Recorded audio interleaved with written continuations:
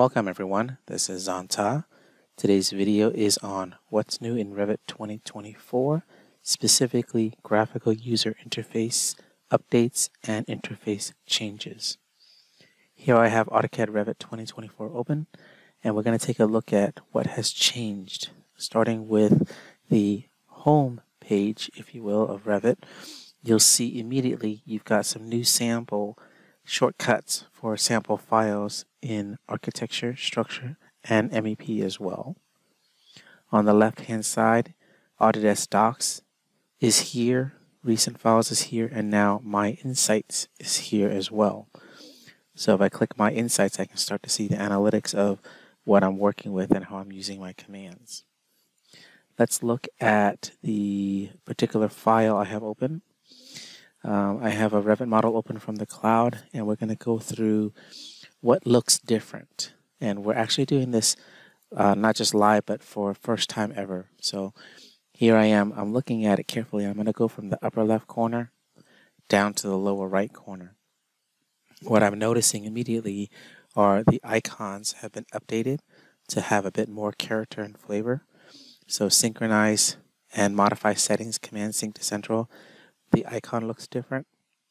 The export to PDF looks different. The activate control and dimensions looks different. Your 3D house symbol for the default 3D view also looks different.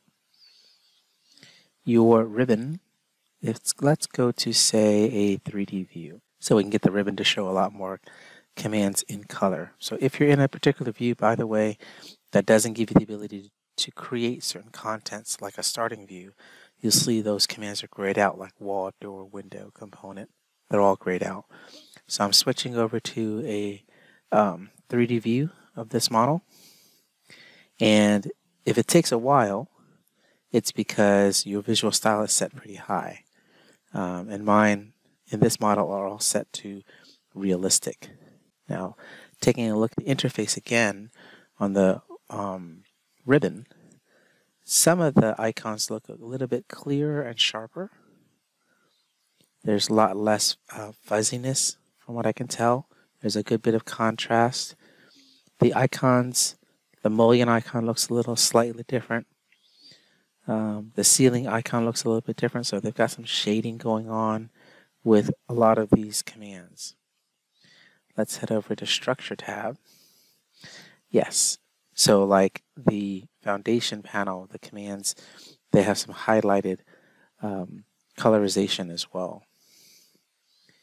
Heading over to all the other tabs, the ones that I typically use the most, look at the Insert tab. The link panel, all the link little symbols are gold color and very, very easy to see. Even the point cloud file image looks much better, that command. Manage links looks very nice and new too. In the Annotate tab, so what I can tell, yes, it looks like the commands are, and the icons are more colorized, has more contrast, easier to see. Taking a look at the options, we can set under colors a new dark theme. So you can either go dark, light, or use system settings. Let's switch to dark, just so we can see what it looks like. And as you can see, the dark aspect shows up. I guess if you're used to it being in white for so long, that switching it to black makes it a bit harsh to look at, which sounds a little strange because dark interfaces are supposed to be meant to be not so harsh on your eyes. It does look like it's a pretty good job, especially with the contrast of the white lettering over the darkish background. It's not completely black, and over here it's not completely black either.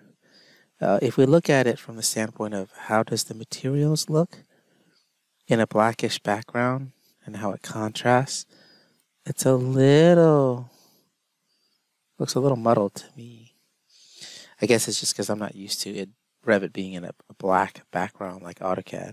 So let's go ahead and switch it back to the View System Settings. And I have also noticed too that when you're switching from a dark theme to a light theme, the 3D views that have realistic seem to take quite a bit of time to regenerate and change it to that particular theme setting. Let's give it a second. The project browser has been updated. You see you have positive and negative hyphen marks to expand all of the different categories.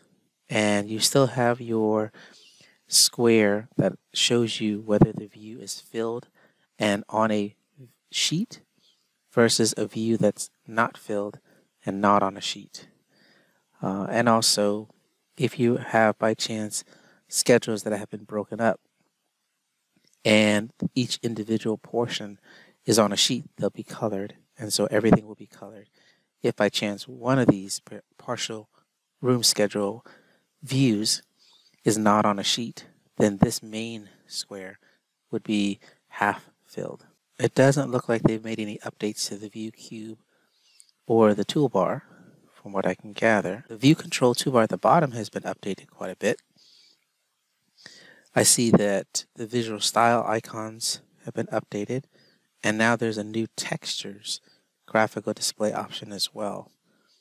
So if we switch to this to textured, then if you have material mapping assigned to your library and to the particular object, it'll put that image mapping system material onto the physical model. They've updated icons for the crop region, showing or not showing and enabling or disabling them, blocking the 3D view,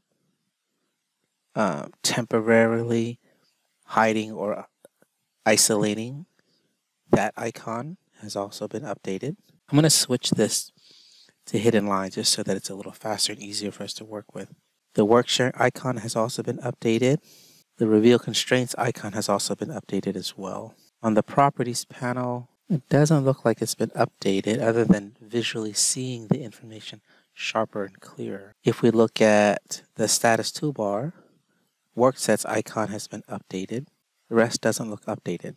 I do know that another thing that they've done from the standpoint of graphical user interface are the resizing of a lot of windows.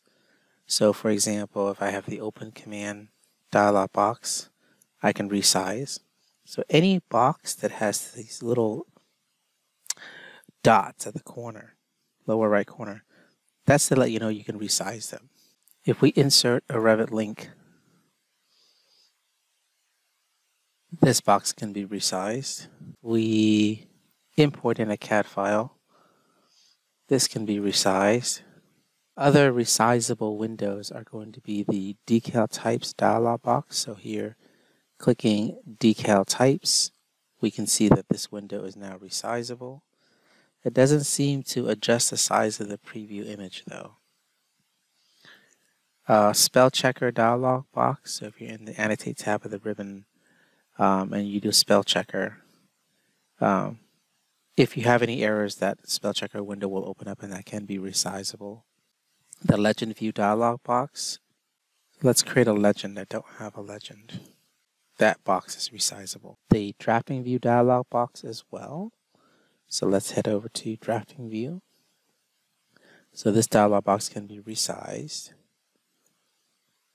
New plan dialog box. So if you say floor plan, this box can be resized. So there's several. Save selection dialog box, load selection dialog box, detail levels dialog box, halftone underlay, create groups. So there's a good laundry list of updated dialog boxes that you can resize. If you watch my Revit 2024 video on just the PowerPoint portion, there is a PowerPoint slide that is under the optimization category of the PowerPoint presentation, and it will give you a list of all the different new resizable dialog boxes. They do have, obviously, clicking the icon here under View tab, Windows panel, Canvas theme, and you can immediately switch it from dark to light, just the canvas, not the whole entire interface. And I guess that's it. Well, thank you very much for watching the video.